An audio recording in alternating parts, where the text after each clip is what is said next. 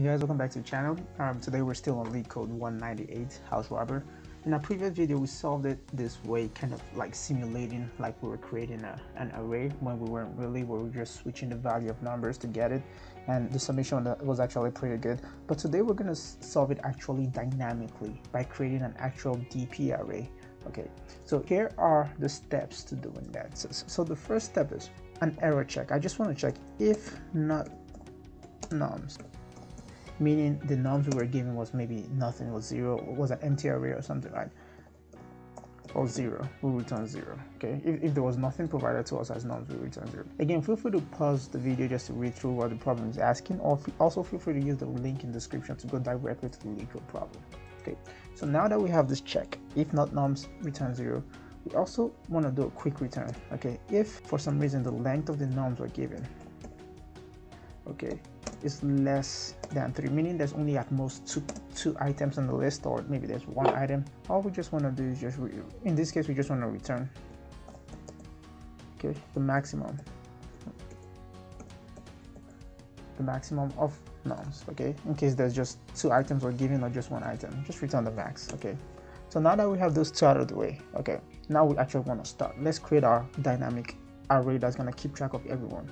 So DP, I'm going to call it DP, is going to be equal to an array filled up with zeros of length nums, meaning in this array for each item in this array, so for the 0th item, the first item, 0th item, the value of how much money we can get from robbing would be in there. For the first item, index 1, the value for how much money we can get for robbing the ith house is going to be there, if that kind of makes sense, right? So each, however long nums is, for each house, the max amount of money we can get for robbing that house is going to be saved in the ith item of this DP array, and you'll see what I mean in a second. Like, just hang on there. Okay, so first we want to initialize our base case, which is DP of 0, meaning there's 0 houses to rob. And guess what, if there's 0 houses to rob, house 0 actually, not meaning 0 houses to rob, our house 0, okay, how much would you get for robbing that house 0?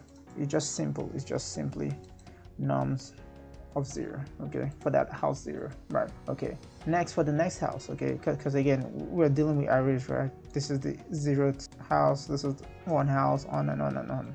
Okay, next for the first house, okay, so which is DP of 1, okay, that's the 1th house. What do we want to get?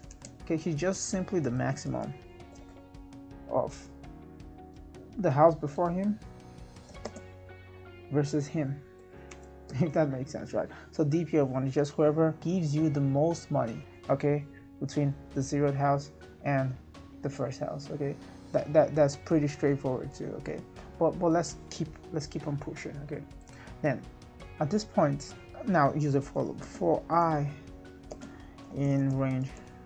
Okay, where are we going from? We're going from 2, since we already have the 0 on the first item, to the length of DP.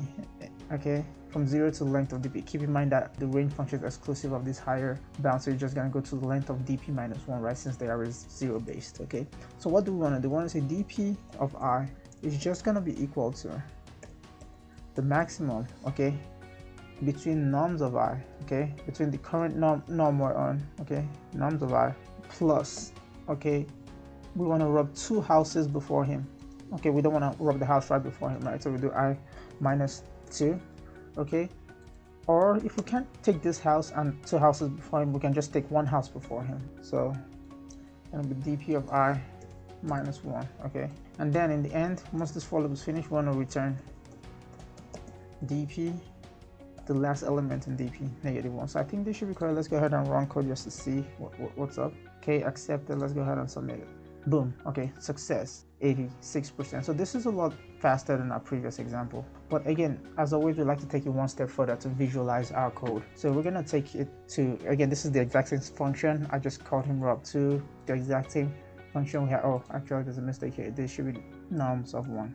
Okay, so let's go ahead, run it and visualize it and see what's going on. Okay, let's see.